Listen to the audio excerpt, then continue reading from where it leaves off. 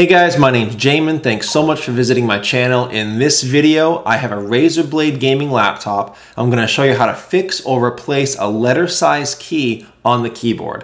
The only thing you're going to need for this operation is a small flathead screwdriver, but the smaller the better, because the larger it is, the more chances we have of breaking something. Okay, so I'm going to show you two things. The first thing is how to safely remove or disassemble the key assembly. In case it's wobbly, it's not clicking right, it's getting stuck, maybe you need to clean out inside of it, whatever your case, I'll show you how to safely remove or disassemble the key assembly, and then I'll show you how to put it back on safely. Maybe you bought a replacement key, or after you cleaned it, you need to know how to get it on. So first thing again, guys, how to take a key off. We're going to try to get this screwdriver underneath our key cap, which is this top part with the letter on it. But while going under that, we're going to try to get it on top of the retainer bracket that's underneath this. So you obviously can't see what you're doing, so go slow and feel your way out. I'm going to slide it under there, but try to get it over the bracket that I know is under there. So let me show you. Oh, okay, there. So I took that cap off, and this is what it should look like. Your screwdriver should be on top of that retainer. That's because that retainer is made out of very thin plastic. It's easy to break, and if you were to just reach there and rip this off, you'd break your bracket. So as with most retainer clips, they're held on by usually four metal brackets, one toward the bottom two corners and one in each of the top two corners. That's how it bends up. You see these two metal brackets on the bottom? You're going to want to bend those over slightly. Bend that one over. Sorry, bend that other one over. Okay, so I took these two and bent them down a little bit so it would just release this clip. And then that clip comes right off. Just to show you what this clip looks like, put it on the white background. If you can see this thing, it's got that bar on the bottom, it's got these two plastic nubs on top, and they're hard to see, but it's got two more plastic nubs on the bottom. All of those things are wicked breakable. That's why you have to do this really slow, really deliberate. Some of you, when taking off your hinge clip, will notice that it may come apart. It's actually a two-part clip. One part fits inside the other one. So it's kind of a pain in the butt, but if you do accidentally knock those out from each other and it comes apart, you can get them put back together. It's not broken. I'll try to describe how to do that now. So if it comes apart, I'll show you how you can get it back together. So as you can see here, this is the inner clip. There's the outer clip. And on either side of the inner clip, you have these plastic pins, and they go into corresponding plastic holes on either side here. So you can get this back in there. Hard part is making sure that they're lined up correctly, that this isn't upside down. But you can put that piece back in here.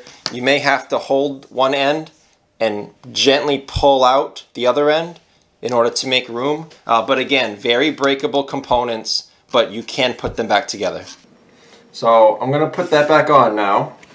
So I'm going to take those pins that I bent down earlier, I'm going to bend them back up, put them back in the position that they would be in on my computer. There we go. Okay, go very slow with this. All these are very expensive. Don't break these if you don't have to. So we're going to slide your bracket down in there. Snap it in place. Oops. Not like that though.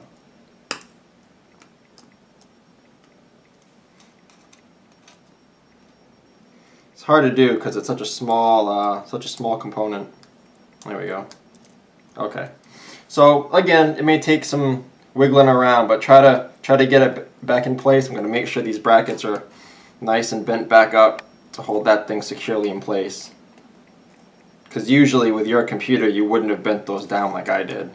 I just did that to get it off initially.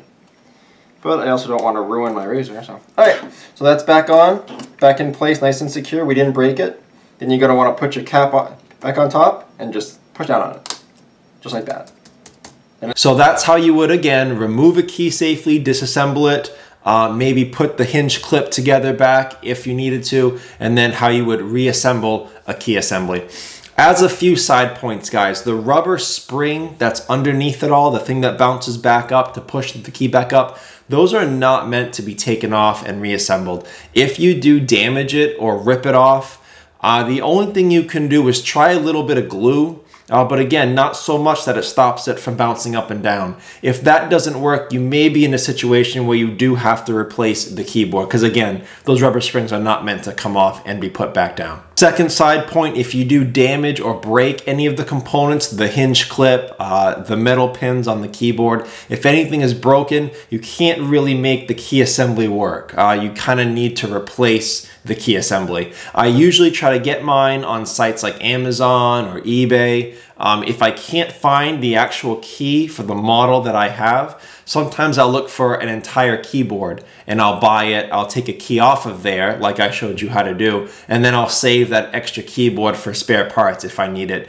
in the future. Last thing, I guess, is if you want to see another sized key, like the space bar, the enter key, there'll be a video link below in the description showing you how to do this operation on a larger key. Sometimes they have some extra components in their key assemblies that the letter key didn't have. But any letter sized key on your keyboard, this video should help you with. The arrow keys most likely are going to be very similar in size to your letter key. The function keys are going to be very similar. The only thing with function keys is because they're a little smaller, what often happens is the hinge clip inside is actually sideways from the letter key. So instead of putting your flathead screwdriver in the side, it's best to go from the bottom or from the top to get that keycap off. But that's the operation. I hope it was helpful. Any questions, guys, check out the FAQs below in the description. It could save you some time waiting for an answer. If you need to leave me a question, please do. I do try to get to those at least a couple times a day.